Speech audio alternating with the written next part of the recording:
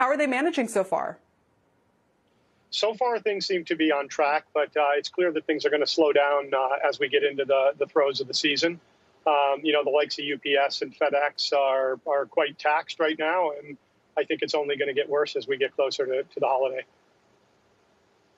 Yeah, and I know you guys work with over 15,000 different retailers. So, FedEx and UPS have seen this coming for months. We know that I can tell you anytime I shop somewhere, whether it was for Advent supplies or you name it, they say order early, try to avoid, if it takes Amazon an extra day to get me my basics, kind of expect that. How are all the different players dealing with this surge and passing off the volume that they don't need or want right now?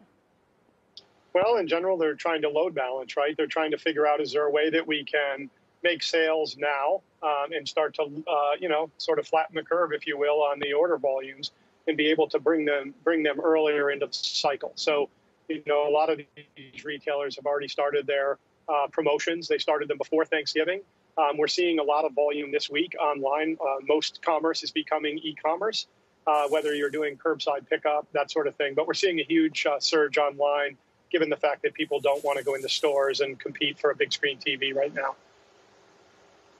And I'm also curious, I'm looking at your top holiday categories so far. Number one is lighting. Is that normal?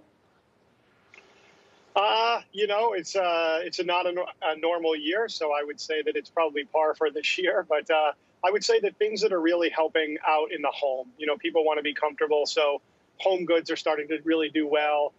People want to feel good, so certainly beauty, wellness, and health, and obviously the entertainment around electronics, video games, that sort of thing seem to be the real big sellers so far this year.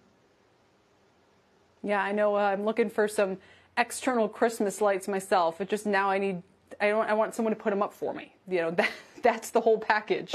They can send that too. That's the hardest part. That would be great. Frank, thanks for joining us.